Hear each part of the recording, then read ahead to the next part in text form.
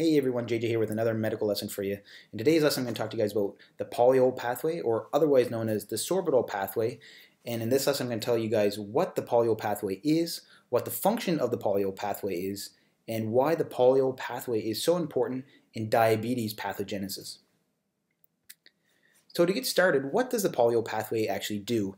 So what it does is it actually takes a glucose and it actually converts glucose to sorbitol within the cell, and it actually does this by utilizing the enzyme aldose reductase.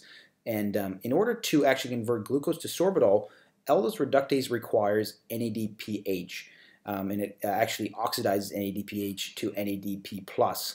So that means that in order to have NADPH, we need an active pentose phosphate pathway. And this is where majority of the NADPH is formed. So once the cell has sorbitol, what it'll do is it'll actually convert the sorbitol to fructose by the enzyme sorbitol-Aldose Dehydrogenase. Now it does this by actually utilizing NAD+, and it reduces NAD+ to NADH. So you're actually acquiring an NADH out of this reaction, and you're also getting fructose. So a couple very important points about this pathway.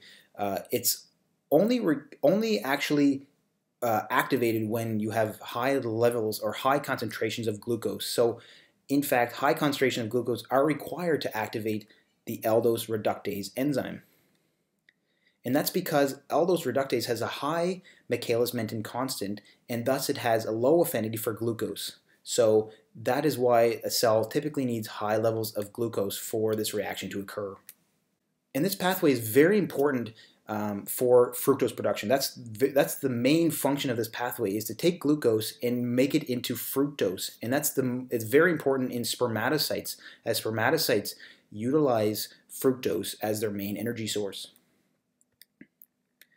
However, in other tissues, sorbitol production can have adverse effects.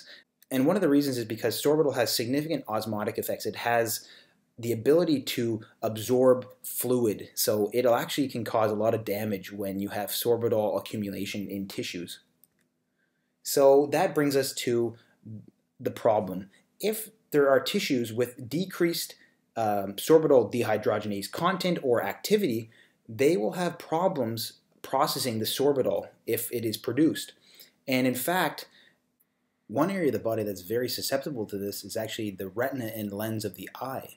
The retina in the lens of the eye has very low sorbitol dehydrogenase activity, and this can actually lead to diabetic retinopathy. So during diabetes, we all know that we have high concentration of glucose, which can lead to an increase in sorbitol production. But because the retina and lens of the eye has a decreased activity of sorbitol dehydrogenase, it cannot actually convert that sorbitol into fructose, which means that the sorbitol actually accumulates, and because it has a significant osmotic effect, it can lead to damage of the retina and lens of the eye. Now, another part of the body that has very low sorbitol dehydrogenase activity is the kidney.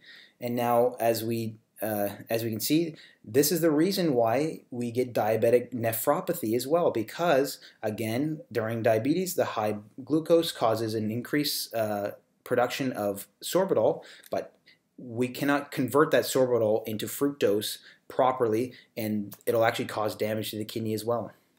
And another part of the body that has very low sorbitol dehydrogenase activity are the nerves of the body, and this is why we actually see diabetic neuropathy during diabetes. And again, this is because the nerves have very low sorbitol dehydrogenase activity and cannot actually convert sorbitol into fructose to compensate for the accumulation of sorbitol during diabetes. Anyways, guys, that was a quick lesson on the Polyol pathway and the clinical relevance of the Polyol pathway in diabetes. If you guys can understand this pathway, you'll understand a lot of what happens during diabetes and some of the pathogenesis of diabetes on certain target tissues. Anyways, guys, I hope you found this video helpful. If you did, please like and subscribe for more videos like this one. And as always, thank you so much for watching, and have a great day.